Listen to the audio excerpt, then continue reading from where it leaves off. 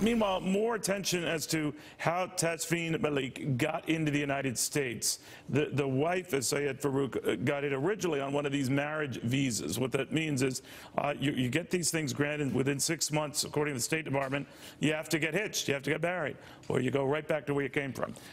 She got a clean bill of health from Pakistan. In other words, they said there was nothing untoward or unusual in her background to prevent her getting one of these visas.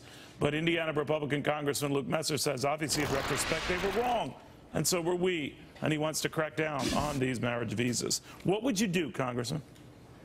Well, Neil, the American people are waking up to what terrorists have known for some time, and that's that immigration and travel documents are weapons of terror, and if used inappropriately. I think we now need to have a top-down examination of our entire visa system. We need to re-examine old assumptions, and in light of the very new real terrorist threat, we've got to look at what to re-examine. K-1 visas, which are the marriage visa you referenced, are a part of that. All right, now, was it a K-1 visa she was supposedly granted? How did it work? Because that involves more than the husband-to-be saying this is fine, right? I mean, several people have to write off on it, right? Yeah, I mean, essentially, she came here through that visa because she was engaged to be married to her husband. There's a system of checks that are supposed to be in place.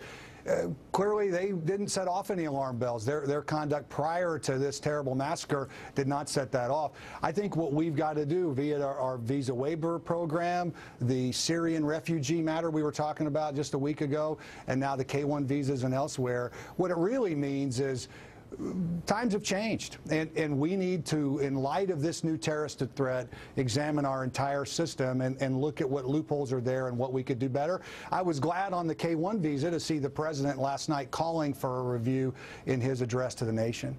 And part of that review is you have to track people who say they'll be here for a few days or weeks or months, that they're back, you know, showing up somewhere beforehand. But a lot of these things get lost, don't they?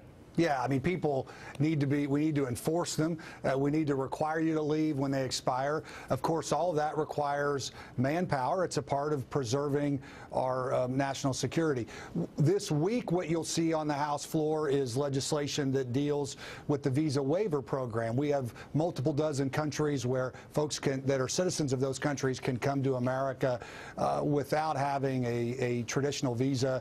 The legislation this week would fix that. I'm hoping we can look at K-1s as part of that legislative debate this week, and if not, we're going to need to deal with it quickly as we move into the new year. But real quickly, if she got into this country doing everything with a proper paper record and a write-off on the part of authorities in Pakistan, where we had records, where we had a follow-through, imagine what happens to all these Syrian and other refugees who are coming here with no such background, with no such paperwork, with no such connections, just on a hunch and a prayer. Well, absolutely. I mean, there's no perfect way to deal with this, but we can be a lot smarter. The visa waiver program, the legislation we're doing this week, is a smart step. Last week's Syrian refugee legislation, which of course had a veto-proof majority attached to it, is another smart thing we can do. And dealing with these K-1 marriage visas is important as well. Congressman, thank you. Thanks, Neil. Or in the meantime, we told you about how Obama